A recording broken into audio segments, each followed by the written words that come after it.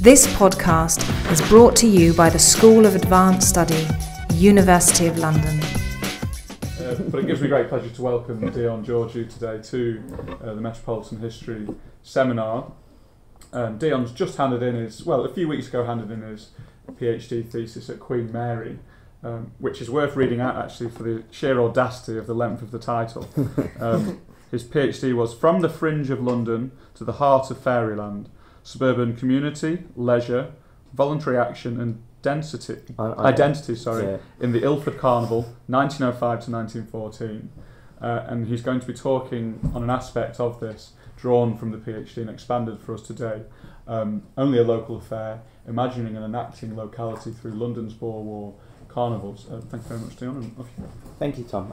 This was something that it started off as it was the kind of Boer War carnivals were the first London carnivals that I looked at in my PhD, and it was actually what the subject of my upgrade chapter, which promptly was then chopped from the PhD which then became kind of much more sort of a micro history looking at one particular carnival in Ilford. But I was quite happy with it wasn't a reflection on what I thought of the subject or my work on it. And now that I've finished the PhD, I'm revisiting it and hoping to turn it into a couple of articles. So I presented a paper based on the kind of national and imperial identities side of things last week at the War, Culture and Society seminar. But this is looking much more at the sort of at the equally important, I think, issues of locality in the carnival and the role of local politics in reaction to what was a celebration of a charitable initiative as well to in relation to imperial affairs. So I'll get started then. So this paper examines how locality was conceptualised and performed in Greater London through a series of torchlight processions of costumed individuals and decorated vehicles, often dubbed carnivals, held in the city and its suburbs in 1900 to raise funds for Boer War-related charities, particularly the Daily Mail Telegraph's Fund for Combatants, Widows and Orphans. I will firstly outline the proliferation of these carnivals and provide a brief overview of their organisers' social composition and the broad array of organisations participating in the processions and connected fundraising efforts. Subsequently, I consider how the carnival spread across the capital, related to communication networks, principally the local press and the Telegraph, which facilitated the conceptualisation and performance of both locality and metropolis as holistic entities. The penultimate section considers expressions of local identity in and around the carnival and how these were related to newly established administrative boundaries and overlapping and conflicting senses of locality rooted in nomenclature, community life and physical geography. Finally, I will discuss nested class identities bound up with ideas of locality, evidenced in selection of procession routes, organisational participation in carnivals and particular local rivalries. Drawing predominantly on local press reports as well as printed ephemera and census data, as well as the Daily Telegraph itself, the article focuses on 5 case studies: the East End Carnival, held in the predominantly working class parishes that would come to form the metropolitan boroughs of Stepney and Bethnal Green; the Greenwich, Deptford and Charlton Carnival, which represented the more socially mixed area in the southeast of the city; the St Pancras Carnival in a more affluent part of North London; the Hornsey Carnival in a middle class Middlesex suburb; and the Willesden Carnival in a more proletarian Middlesex suburb. A number of existing studies have illustrated how locality remained integral to life in Britain despite the increasing nationalisation of politics, economic, society and culture over the course of the 19th century. Miles Ogborn, for example, rejected a zero-sum interpretation of central local power relations within the Victorian British state, and instead emphasised that levels of state apparatus were interdependent, specific outcomes resulted from individual processes of negotiation between them, and the relationship remained dynamic within the operation of policy. Philip Harling, meanwhile, has highlighted how a number of key developments of late Victorian and Edwardian politics were pioneered at the local level, including tackling diseases, experiments in municipalisation, and female and working class participation in government.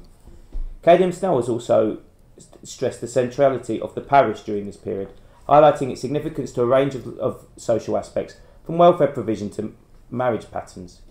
My research is intended to contribute to this body of work, but this demonstrated the continued importance of locality as a source of identity and basis for voluntary action within the context of late Victorian London, particularly in relation to the city's suburban expansion, the reform of its local government, and its centrality to nation and empire. It also demonstrates the fluidity of locality at this time, which did not simply exist a priori, but rather was consistently being reimagined and remanifested in relation to the context I just listed, with a range of competing and overlapping geographies of varying subnational scales vying for people's attachment and engagement. Charity carnivals of varying types had already become a feature of London life during the final decade of the 19th century. Following on from this, the first Boer Carnival to be held in London took place in the southeast London suburb of Lewisham on the 17th and 18th of January 1900. Arrangements for this event were put into place during a particularly difficult period of the war, with Britain suffering reverses at Magersfontein, Stormberg and Colenso in December. Carnivals then started to take place in other suburbs in or around South London: Brixton and Penge and Annerley in March, Horton and Kirby near Dartford in April, and Greenwich, Deptford and Charlton and Gravesend in May. British fortunes in South Africa were by this stage taking a turn for the better. Ladysmith and Kimberley, besieged by the Boers since the previous autumn, were finally relieved in February, and on the 16th of May, Mafeking was also relieved, prompting huge celebrations back in London, while Pretoria fell to British forces on 5th of June. It was against this backdrop of British successes that the carnival movement spread north of the Thames and proliferated across the capital and its suburbs from late May through to early July. This trend subsequently petered out, although a procession was held in St George's and Westminster as late as November. While most of these carnivals were held to raise money for the Telegraphs Fund, and that's the ones that you can see listed on this page, were all related to the Telegraph Fund, there were some partial and full exceptions to this trend. So, for example, portions of the receipts from the Bermondsey and Hornsey carnivals were donated to local funds for soldiers and sailors' families, while the annual carnival held in Tottenham since 1898 in aid of the local hospital had its remit extended in 1900 to raise funds for local war charities as well. The movements usually commenced with a number of influential citizens organising public meetings at which committees were elected to organise a carnival. The most detailed information available regarding membership of these committees comes from Greenwich, Deptford and Charlton. Here, local businessmen, particularly licensed victuallers and retailers, were the most prominent members of the carnival's administration, while there were also a number of professional men such as doctors, solicitors, accountants and journalists involved. However, the lower echelons of the committee system also included a substantial number of working men. Information available about other carnivals' administrations suggests they too were dominated by local businessmen and to a lesser extent professionals. Carnival movements tended to have their basis in the district's existing institutions, in some cases springing from one specific organisation. The Lewisham Carnival was first mooted in the Catford Conservative Club, with a number of its members subsequently becoming district secretaries within the movement. The idea of holding a carnival in Battersea similarly germinated in the Bolingbroke Tradesmen's Association, while local friendly societies were, as shall be explained a little later on, instrumental in initiating the Hornsey Carnival movement. Elsewhere, activists seeking to organise a carnival frequently invited local organisations to send representatives to be elected to the initial general committees. Among those present at the Greenwich, Deptford and Charlton Carnival's first public meetings were the chairman of Greenwich Conservative Club and the East Greenwich Traders Association, while Greenwich and Deptford's trade unions and friendly and benevolent societies were also invited to send delegates. Representatives of the Railway Servants Amalgamated Society were similarly present at the first public meeting of the Willesden Carnival movement. Local government officials also played a key role in the administration of many carnivals. Edward Sinclair Cox, chairman of the St Pancras Carnival's Central Executive Committee, was also chairman of the St Pancras Vestry, while the committee's secretary C.H.F. Barrett and his assistant Henry T. Richards were also vestrymen. The Hornsey Carnival's Executive Committee, meanwhile, was chaired by W.P. Wood of Middlesex County Council, while each of the district committees included representatives from Hornsey Urban District Council. Willesden Urban District Council was similarly represented in the Willesden Carnival's district committees. The East End Carnival also included London County Council member B.S. Strauss among its officials, while both the Lewisham and Brixton Carnivals were chaired by local LCC members. The carnival movements more broadly were heavily reliant on local businesses both as contributors to the funds and as arrangers of procession items. Licensed victuallers were again particularly active as fundraisers and donors, as well as in providing spaces for public and committee meetings. Theatre proprietors were also able to draw upon a supply of props, costumes and players for allegorical decorated vehicles, as well as using their venues to hold supplementary entertainments to swell takings from the processions. Other important participants in the procession included friendly societies, temperance societies, trade unions, sports clubs, political clubs, bands, voluntary army battalions, and branches of youth organisations like the Church Lads Brigade and the Boys Brigade. Political clubs, churches, schools and local government buildings also served as sites for public meetings and subsequently as committee headquarters. Numerous advancements in communications from the late 18th century onwards facilitated greater integration of Britain as a nation, with travel across Britain accelerated firstly by the rollout of new turnpikes and canals, and then by the spread of railways. Victorians also saw telegraphy as annihilating time and space and making Britain and the wider world smaller, while following the mid-19th century repeal of taxes on newspaper publishing, a mass readership press emerged in Britain, with titles and sales proliferating. In the wake of these developments, governance also became increasingly national as the central state, despite its laissez-faire inclinations, incrementally intervened in a range of areas, while political campaigning networks became broader and participation in selecting national government wider. The 19th century also saw drastic increases in the size of London's population and the extent of its diffusion. By 1901, the County of London's population had surpassed 4.5 million, close to 5 times the number of people who had lived in that same area in 1801, while more than 2 million more resided in the more newly built-up districts beyond the county borders, designated as London's Outer Ring, which was more than 6 times the size of the population of that same area 50 years earlier. Yet London nonetheless maintained and enhanced its cohesion as a single entity in a number of ways over the course of the 19th century. A number of bodies were tasked with aspects of metropolitan governance during this period, with the establishment in 1855 of the Metropolitan Board of Works, later replaced with the directly elected London County Council in 1889. Economically, London had numerous districts with local concentration of particular sectors, which served the capital as a whole and beyond, yet that could recruit staff living across London and its suburbs, due to the city's increasingly extensive transport network, augmented by new railway lines and stations, and improvements to existing services, as well as later to the rollout of electric trams and motor buses. Nonetheless, these processes of nationalisation and metropolitanisation were not tantamount to delocalisation. Technological advancements that made communications and organisation at a national and transnational scale possible could also be utilised in ways that buttressed or redefined rather than diminished local fields of activity, something particularly pertinent to studying the suburb. For example, Michael Harris has found that 350 new newspaper titles emerged in Greater London during the 1880s and 1890s alone, including a number of suburban weeklies that sold around 4,000 to 5,000 copies per issue. Moreover, as Patricia Gartside has noted, even the national press frequently afforded extended coverage to local and suburban goings-on within London, as commercial pressures forced papers to become progressively more London-centric in both their distribution and coverage. Another valuable example of how new technologies could remake and reinforce locality is electric tram. Alan A. Jackson listed 105 separate tram services introduced by the LCC, local councils and private operators in suburban London between 1901 and 1914. These were shorter haul than rail routes and facilitated inter-suburban and intra-suburban commuting. Now, the Boer War Carnivals provide a valuable insight into this multiscalarity, as national involvement in an imperial war animated local networks of communication and activity in succession around the capital. Local newspapers, for example, played an important part in fostering carnival movements. They championed the Telegraph Fund and spoke the language of patriotism, but were just as willing to appeal to local pride and self-interest, namely the presence within the districts of combatant families. They also provided a means for carnival organisers to communicate with their wider local community and furnish details of public meetings, donations and related fundraising efforts, as well as detailed reports of the processions themselves.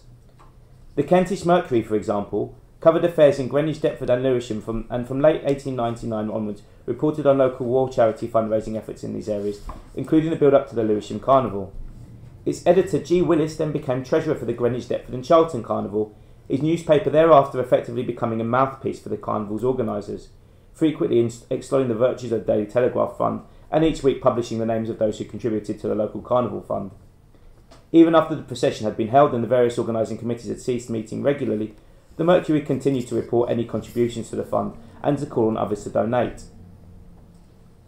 By familiarising their readers with the activities of the numerous existing interpersonal and interorganisational networks that supported the carnival, the local press thus constructed the facade of a broader, more unified local public sphere from the complex, fragmented lived experience of community life. Yet the Daily Telegraph itself played an even more integral role in stimulating this local activism. To quote Patricia Garside again, the Telegraph appealed particularly to London's tradesmen and clerks, the lower middle class backbone of the carnival movement, and that as well as this was reflected in its coverage of the Boer Carnivals phenomenon and who responded to it. So, following its establishment of the Widows and Orphans Fund in late 1899, the newspaper dedicated substantial space within its pages to describing the various money-raising efforts being made around Britain on its behalf. On the 20th of December 1899, it reported for the first time on the nascent Lewisham Carnival movement. Henceforth, its coverage of the London Carnivals became increasingly extensive. This reportage was similar in content to that of the local papers, with carnival organisers even frequently writing into the Telegraph to invite assistance from and supply information to their own local communities, as well as to relay their district's achievements to the paper's wider readership. The penetration of London's growing suburbs by a national means of communication with a national objective paradoxically made it an effective tool for maintaining local cohesion and interaction in the face of potentially destabilising rapid movements of population. The relationship between locality and nation was also evident in the processions themselves. These were unsurprisingly dominated by national and imperial themes, with representations of soldiers particularly common, while depictions of leading generals and the royal family, model armoured trains and battleships, and personifications of Britain and Empire also featured frequently. Yet local themes and variations were far from absent from the carnivals. The East End Carnival, for example, included cars representative of a local public house, Spitalfields contributed by the local public house, Spitalfields weavers at a loom, East End children at play, and the Fairlock boat, a reference to the East End tradition of taking boats on wheels up to Fairlock Fair in Essex. While the Willesden Carnival included a car representative of Old Willesden. These national and local reference points did not merely coexist. Some carnival items sought to locate their district within a wider national story. The Willesden procession included a car representative of Kingsbury-cum-Neasden volunteers of 1802 and a carriage carrying Neasden military and naval heroes.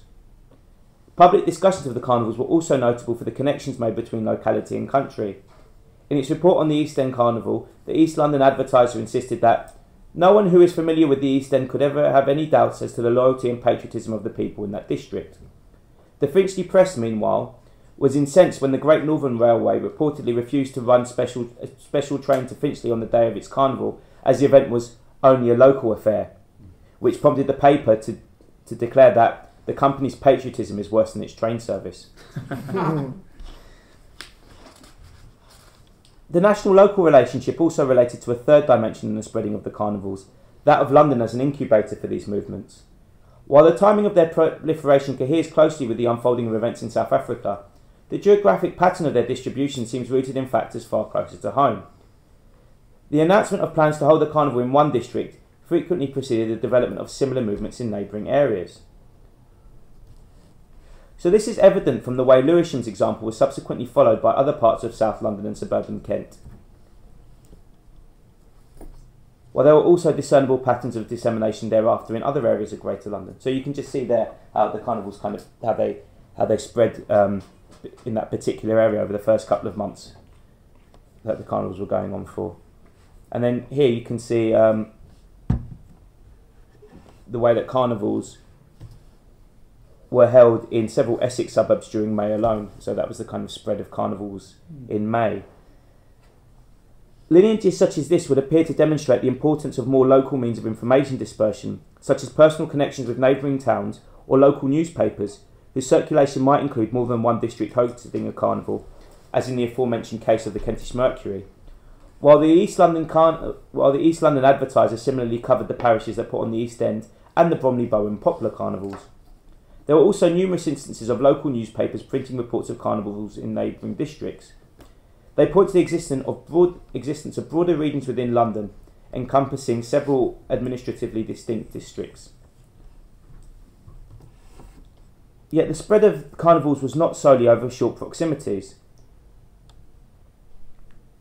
With its initial expansion into suburban East, North and later West London, this trend became far more citywide, and physical distances between carnival holding districts and their imitators lengthened significantly.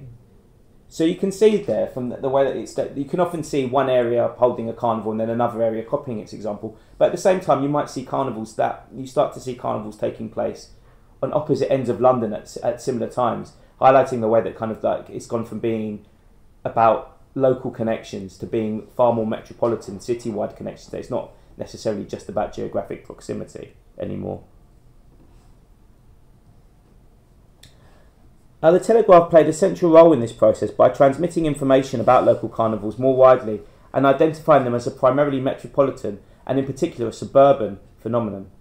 On the 13th of April, it printed an article on the topic in which it claimed that London's hugeness had meant the great pageants which have given rise to the most crowded and animated scenes ever known in the suburbs have passed with as little attention from outside, as if Brixton and Penge were separated by Babylonian walls from the life of the capital at large. It also noted that the great boroughs of the north are astir, and predicted that, with the rival achievements of the rival side of the river before them, they will not willingly allow themselves to be surpassed. It therefore reiterated tropes about the sprawling capital's fragmentation on the one hand, while recognising its increasing integration on the other. When it spread the word about local carnivals, it made them more likely that they would draw crowds from elsewhere.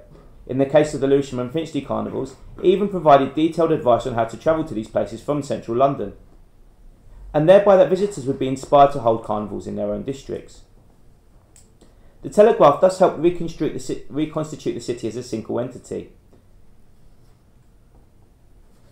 Its reports on carnivals repeatedly referred to suburbia or suburban London, constructing this as a unified, less geographically specific place. In doing so, it reinforced these various districts' awareness of their own growing interconnectedness with the metropolis. Though located some distance away across the Thames, Brixton was a constant reference point within the St Pancras Carnival movement, while further north, in Willesden and in Haringey, mention was also made of the example set by the southern parishes, as Willesden's organising secretary Henry Plomer put it. Local government in Greater London was significantly transformed during the Victorian period. Under the 1894 Local Government Act, vestries, which undertook the governance of civil parishes, were abolished outside the County of London, and new urban and rural districts with their own councils established instead, supplanting often geographically coterminous sanitary districts and coexisting alongside the early established municipal boroughs. Municipal boroughs. There's so many different local government terms to remember. By 1911, there were 71 urban districts and municipal boroughs, and 30 rural districts, wholly or partially within the Outer Ring area. Within the County of London itself, the London Government Act of 1899 dictated that the 41 parish vestries and district boards of works existent within the County of London be replaced by 28 new metropolitan boroughs, with their first elections to their councils scheduled to take place in November 1900. The vestries who administered these parishes had already been undertaking increasing volumes of municipal projects since the 1880s, and by the late 1890s a large number of them did support incorporation for largely honorific purposes, along with a limited transferal of powers from the LCC. With this reorganisation in the offing, many organisers and commentators on Boer War-related carnivals within the County of London felt a successfully organised event boded well for a new borough's future life and administration. This was particularly the case in those new districts being formed from the amalgamation of several parishes. When moving that a carnival be held in the area soon to become the Metropolitan Borough of Stepney, London County Councillor W.C. Johnson noted that this would be the first opportunity the new borough of Stepney would have of showing its unity, and he trusted they would make the carnival the best in London. The South London press interpreted the success of the carnival in the area to be covered by the new borough of Bermondsey in a similar light. This partly reflected the integral relationship carnival movements had with organs of local government and local representatives of wider government bodies.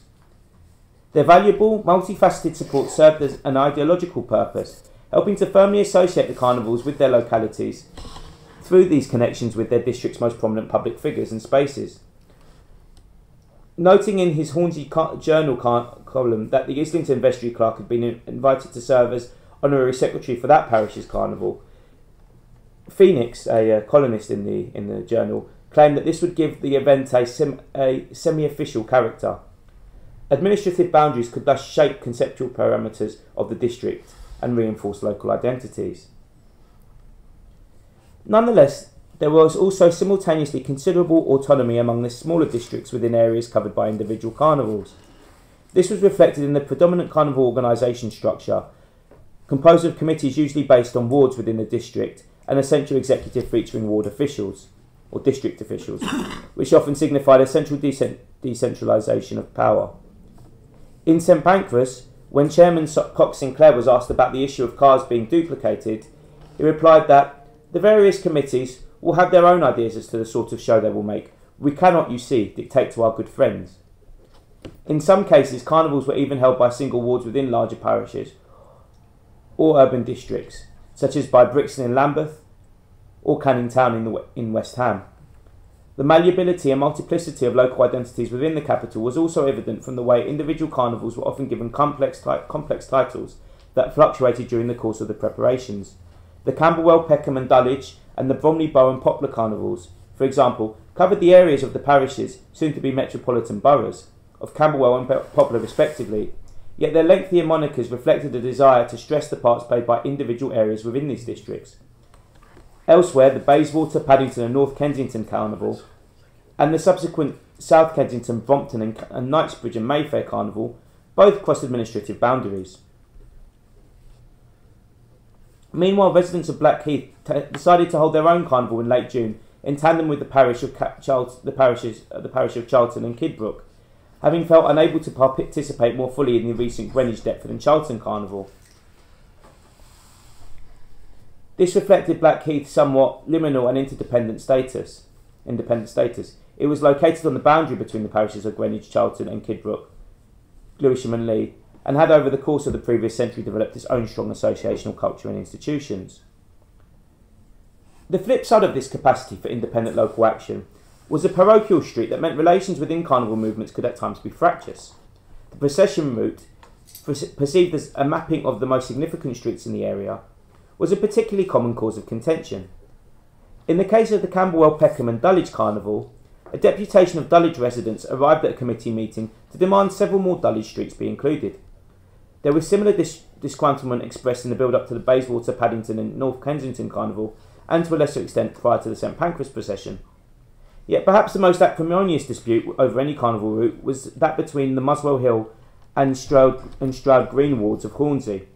In June, a proposal that the Muswell Hill section of the route be shortened met with hostility from that ward's committee, which wrote to the Hornsey executive to protest that the shopkeepers and residents of Muswell Hill had contributed considerably to the carnival in the belief it would pass through their district. As a result, the carnival route was not amended, but its resulting lengthiness meant that the procession did not reach Stroud Green until extremely late in the evening, with many districts' contingents in the parade having by that stage dropped out. This resulted in a war of words via the Hornsey Journal's letters page between the chairman of the Stroud Green and Finsbury Park District Committee, District Councillor William J. Fox, the Hornsey Executive Committee Chairman W.P. Wood, and the Muswell Hill Chairman H.S. Chamberlain, who like Fox was also a district councillor. On two instances, the existence of overlapping localities and alternative local identities resulted in rifts within carnival movements that led to them splitting in two. In the case of the Willesden Carnival, the ward committee formed in Kilburn, which had materialised later than committees set up in other parts of the district, asked for the event to be postponed to a later date, and when this request was rejected, resolved to leave the Willesden movement and establish its own carnival in tandem with the neighbouring districts of Hampstead and Cricklewood. This decision caused significant rancour, played out in the letters page of the Willesden Chronicle and subsequently in a meeting of Willesden District Council, in which C.C. Pinkham, a Kensal Rise councillor and a member of the Willesden Carnival's organising body, row over the matter with J. Saby, a Kilburn councillor. The sluggishness with which the Willesden Carnival movement spread does suggest some lack of cohesion between the different areas of Willesden. And just to kind of highlight this, if you look at the map, this is Willesden here, so you can see that the different areas are actually quite disparate and separated still by fields. This is the sort of Kilburn area there, so again you can see it's quite separate again from the rest of Willesden and much more integrated into London's built-up area. Within Kilburn, identification with Willesden Urban District was problematised by the fact part of Kilburn lay over its border in the London parish of Hampstead. This meant that local allegiances were fluid enough to be switched over to Hampstead when the Kilburn wing of the Willesden Carnival movement became dissatisfied. Yet this was not an entirely happy marriage either. At an early meeting of the nascent movement, there was vigorous debate over whether the event should be called the Kilburn, Hampstead and Cricklewood Carnival or the Hampstead, Kilburn and Cricklewood Carnival, prompting the meeting's chairman to remark that poor Kilburn was and always had been on crutches. The capacity of the carnival movements to reflect and exacerbate local antagonisms was further demonstrated in Hornsey. Separate carnival movements had initially spread up in Hornsey and in Haringey, which again extended over Hornsey's border into the neighbouring urban district of Tottenham, before they took the decision to merge and then to invite Wood Green to join the fold. However, when the movement fragmented, the Haringey wards remained affiliated with Wood Green, with the remainder of Hornsey holding its own carnival. This highlighted Haringey's marginal position in relation to the rest of Hornsey, from which it was separated by the Great Northern Railway line that ran through the district and thereby hampered relations between the two sections, which were only linked by a single road bridge. So you can see the railway line here as it's going through the district, and you can see that this is Haringey, so you can see how it's really cut off by the railway line from the rest of Hornsey. The Hornsey executive wrote to the Haringey, Hornsey and Wood Green Carnivals organisers to request that they keep their procession to the east of the railway line, with the Hornsey Carnival keeping to the west. And although this was not acceded to, it highlights the capacity of the built environment to offer alternative, more tangible borders to administrative ones around which local identities could be formed. Similarly, it's quite possible that Greenwich Park, which is there on the map, played a similar role in dividing Blackheath from the rest of Greenwich and thereby helping to foster an independent sense of identity that manifested in the area holding its own carnival. Distance was indeed cited by its residents as one of the reasons they could not play a greater part in the Greenwich, Deptford and Charlton Carnival.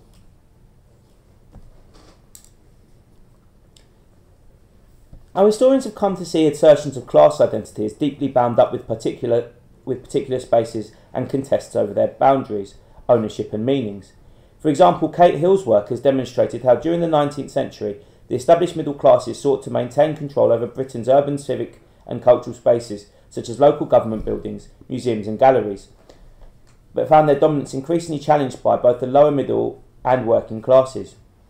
Richard Dennis has also highlighted unease over the presence of some social groups, such as costermongers, in London's public spaces during the 19th and early 20th centuries, as well as how the working classes frequently took control over prominent official and retail locations, such as Trafalgar Square and the West End, during political protests over this period. Class and occupational groups utilised a range of strategies to legitimise their entrance to or control over urban spaces, or to manifest their status within them.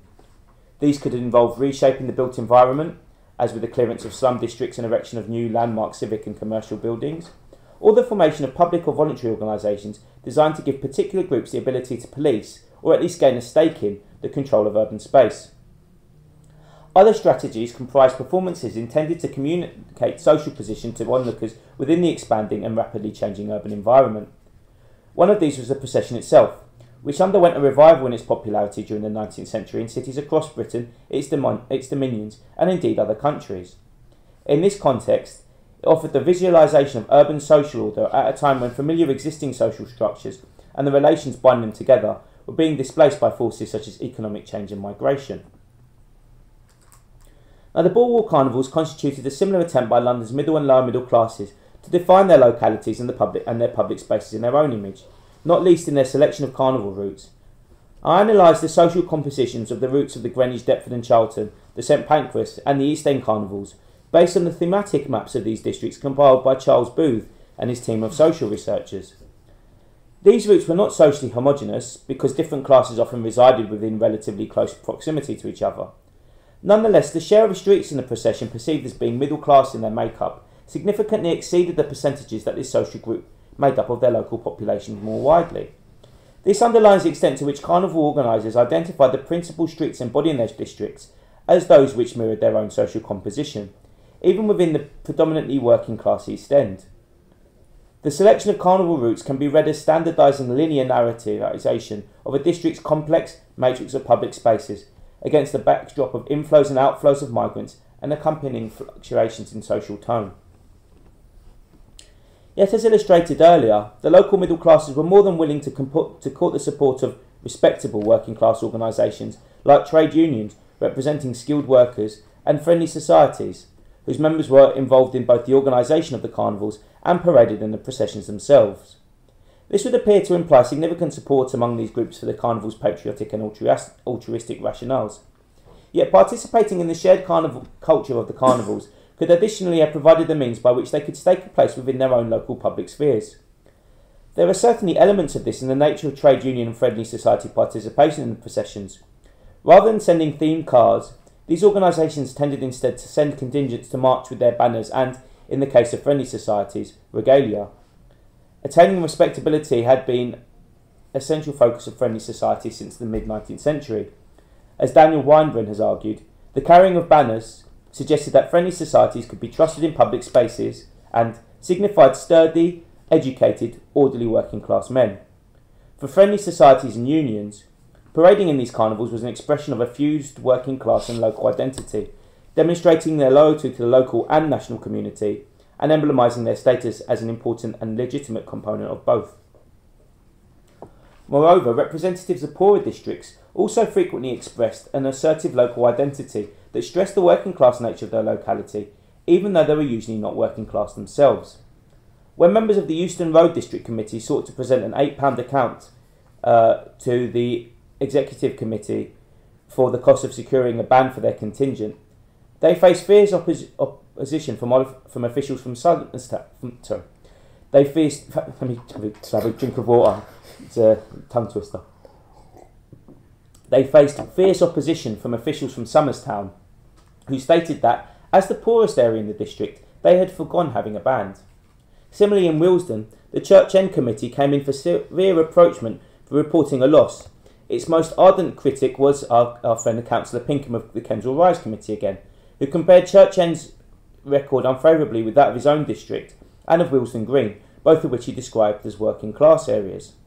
And in the case of the East End Carnival movement, MP H.S. Samuel told a meeting in his Limehouse constituency that the people of the East End had done far more than their richer brethren in the West End in the cause of charity, tapping into local perceptions of West Londoners as selfish and patronising in their attitudes to East London. Meanwhile, the split in the Hornsey, Haringey and Wood Green Carnival movement occurred amid accusations that local friendly societies had been prevented from electing representatives onto its organising committee. The Friendly Society subsequently formed an integral part of the re-established carnival movement covering the Hornsey area, barring Haringey, with 75% of the proceeds from this event to go to the Telegraphs Fund, and the remaining funds to support the Friendly Society's own efforts to assist combatants dependents in the district. A dispute then arose over the status of the Stroud Green and Finsbury Park wards. The Haringey, Hornsey and Wood Green Carnival organisers held a stormy meeting there on the 7th of June, at which Councillor Fox of the Stroud Green Committee accused them of having ignored Stroud Green and Finsbury Park up until that point, and warned them against seeking to form a ward committee for the carnival in that area now. When the Haringey Carnival Secretary A.T. Green ridiculed the idea that they as amateurs could distribute the money as effectively as so great an organisation as possessed by the Telegraph, Fox retorted that the friendly societies, whose philanthropic work was so greatly appreciated, could not be placed in so lowly a bracket. The Hornsey-Haringey schism, therefore, was closely related to attitudes to class and to localism itself. Those who supported the Friendly Society's right to a large portion of the carnival's takings were defending the capacity of locally based working class institutions to match a more nationally coordinated approach to welfare provision. The nuances of class may also help to explain Blackheath's collaboration with its neighbouring districts in putting on a carnival of their own. According to Booth's maps, a larger proportion of streets in these areas were categorised as wealthy, whereas the streets where most of the Greenwich Committee members resided were ranked as fairly comfortable or well-to-do. Aspirations over social status also informed the sense of local identity shared by residents of Haringey on both sides of the Hornsey-Tottenham border. At that side, residents of the Tottenham portion of Haringey were actually agitated to join Hornsey, as they resented being part of the otherwise largely working-class wards of St Anne's and West Green, and were only placated the following year when a separate Haringey ward was created in Tottenham. This again reflects the role of class in the complex process of place formation, especially in the burgeoning suburbs. Local identities, as expressed in the Boer carnivals, therefore arose partly in relation to the spatial distribution of different social groups, as well as being shaped by how individual carnivals, largely middle and lower middle class organisers, related to other social classes dwelling in close proximity to them. In concluding then, studying London's Boer carnivals offers an opportunity to deconstruct the local within the context of the city at that point in time, to emphasise its complexity, fluidity and performative nature. They evinced a number of different sets of parameters for sub-metropolitan collective activity, whether this was bounded by administrative borders, place nomenclature, physical geography or social class. These localities were rooted in pre-existing communications networks and institutions, but identification with them was also contingent and could fray or even fragment and be superseded by other conceptualisations of locality, as occurred in the cases of Willesden and Hornsey, and the Hornsey-Haringey and Wood Green carnivals. Locality was thus destabilised and reformed through the interface between ideas and action, and between itself and other geographic scales of activity.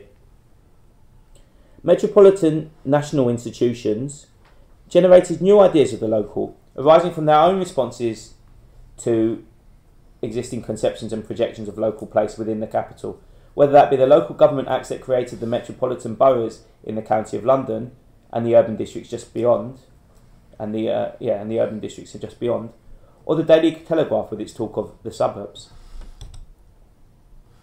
The local also persisted because it offered a scale at which London's lower middle classes and skilled working classes could, through voluntary action, assert their own agency and accrue institutional, social capital not as readily available within social relations and organisational activity conducted over a wider geographical scope, albeit while still working in tandem with national institutions like the Telegraph. Wrangles over the allocation of funding, particularly in the case of Hornsey, Haringey and Wood Green, betrayed this tension between supporting the Telegraph's initiative and taking responsibility for distributing aid into the remit of the local community, as manifested in the guise of the carnival organising body and its associated institutions. Thank you.